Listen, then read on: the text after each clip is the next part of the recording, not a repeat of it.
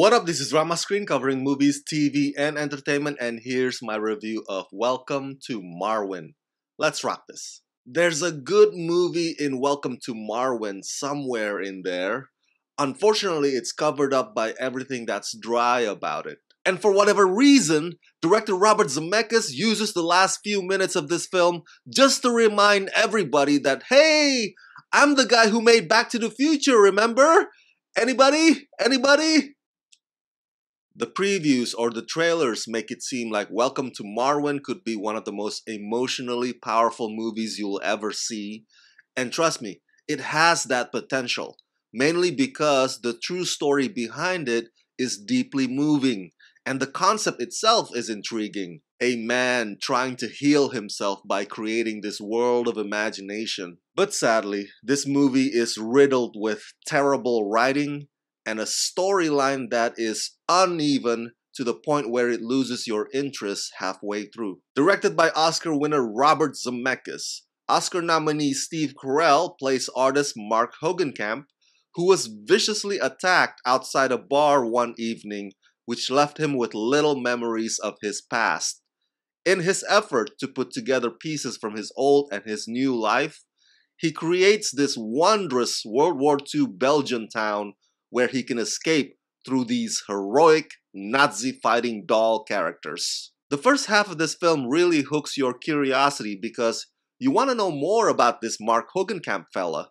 He seems like an interesting fella. And on top of that, you want to see more of those impressive Barbie doll animated sequences as they blow Nazis to kingdom come. I have to admit, it's pretty awesome the way the movie weaves in and out between the world of Marwen and Mark's real world. But then suddenly Mark gets creepy and the story becomes the worst friend zone case ever. Look, I totally understand that it wants to show a man's fruitless effort, but the whole thing is done at the risk of turning Mark into somebody you'd rather stay away from instead of somebody you'd want to empathize with.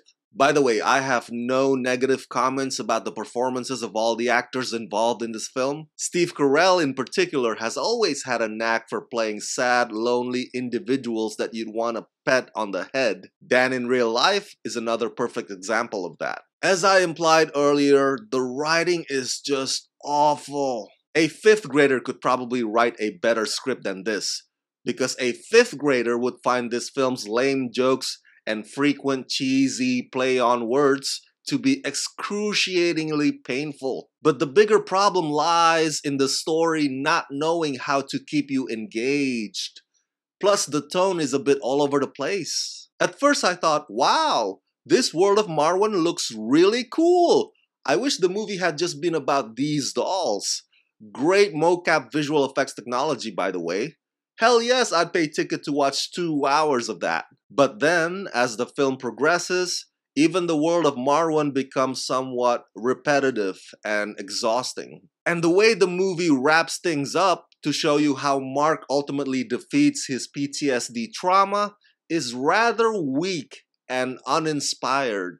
The pacing in the middle of this film also slows down to the point where whatever care you had about these characters starts to diminish. Which is a shame because Welcome to Marwen does have the potential to be great, but it ends up being just passable or adequate at best. So that's it. That's my review of Welcome to Marwen. Share your thoughts in the comment section below and share this video with all your friends on the YouTubeverse. And as always, subscribe to my channel and ring the bell so you can get notified whenever I post new videos. Hey, if you like this review and you want me to make more, please contribute monthly to help support this channel at Rama Screen Patreon page.